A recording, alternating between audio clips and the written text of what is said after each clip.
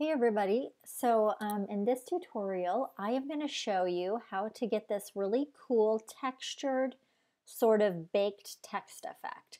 And whenever I was first designing my cover image for this, this was one of the first covers that I had made, and it's nice, but I'm glad that I went with a more colorful one. But one thing that I like is I like this sort of a textural baked cake sort of effect that's happening on this lettering here without any icing on it.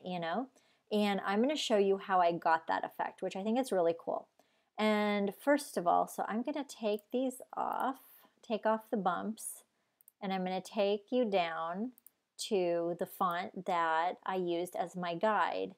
And now this is something I do a lot, and this is a good hack. Like if I'm doing some brush typography, whatever, I use a font as a guide all the time, because why not? And it just helps you to, it provides a good guide.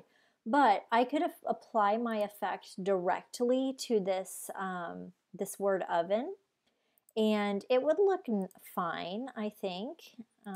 Let's just not leave it like this. But you see it looks too perfect. And I want to have more of a natural cake sort of effect. So what I did in this case is I made a new layer above my text, and I go to my brush and I went ahead and I just used my last brush in the collection, which is like my icing brush, which I use for almost everything, all my main work. And let's see what's the size of it. That's okay. Oh, I think I might have already sized it down. But anyway, find a good size that works for you. And what I did was I just used this font as a guide. And this font, by the way, just to give a shout out, this font I think is Mr. Chumley by my design mate, Simon Stratford. And he makes some really cool, quirky style fonts. So I'll just kind of use this as a guide here. And this one's not turning out really perfect, but I took a little bit more time with it. Also, I have a video uploading at the same time that I am doing my tutorial and screencasting, so it might make my computer run a little slow. And as I've mentioned before, it is a little bit time for me to get a new computer. So that gives you the idea of what I was doing. So I made the N, and let's see which one I used. Okay, I did a really bad job tracing that on the fly, but I think this is a lighter background, so I used my main dark style, or maybe my main medium. I think it was medium. Yeah, more or less. Yeah, that was it. So that's how I get it. And that gives it like a more natural sort of cake effect. Because if somebody's really baking this, it's not going to be like super, super precise. So let's put the next layer on. So this is fast forwarding.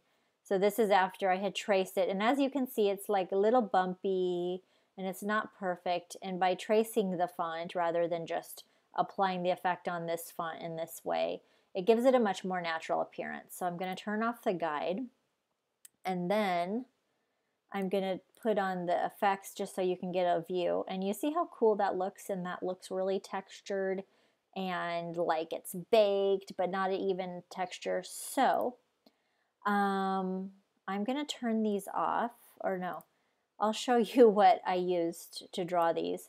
And this is the star brushes.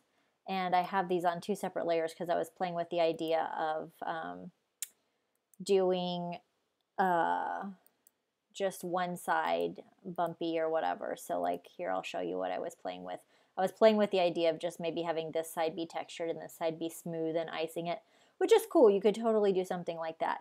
But, well, so let's turn that off. And what I'm going to do is take a new layer, and I'm going to go and get my star brush. Actually, you could get any of the brushes. They're probably going to all look a little bit similar because we're using the raised styles. So I'm going to just get with the star brush here because that's what I used. And let's compare the width. I'm going to need to take this down at least 2 notches. Yeah, I think, let's move it up 1. I think that might be fine. So I'm going to use my raised styles. So this one I believe is, I think I had used medium. Let's click on raised medium and see how that looks. Nope, that's too light. It's raised dark. Oh, that's a dark style. All right. So I think I might have to take my star down just a little bit. So I've got the raised styles on there, and the raised styles is like what you see here. So it's very subtle and it gives this raised sort of cake appearance, you know?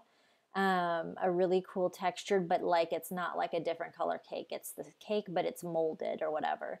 So what I did was I didn't just run the brush like this, because that was, although you could, if you just go like this, that's okay, and that gives it a different effect. But I think what I did is I kind of spaced them out a little bit. So I stamped like this, and yeah. And that just kind of gives that raised effect, and you can't even really tell it's a star. But that's not a bad thing in this instance. And I kind of spaced them, not perfectly, so I don't worry about getting them perfect. Like that. And then go through this one and just stamp them, and you see how it just makes it look like the cake is raised and textural. And that is how easy it is to get that really cool baked sort of style, and that it has a texture and it's not perfect, so it looks fresh from the oven. So hopefully you guys enjoyed that tutorial, and if you have any questions, just let me know.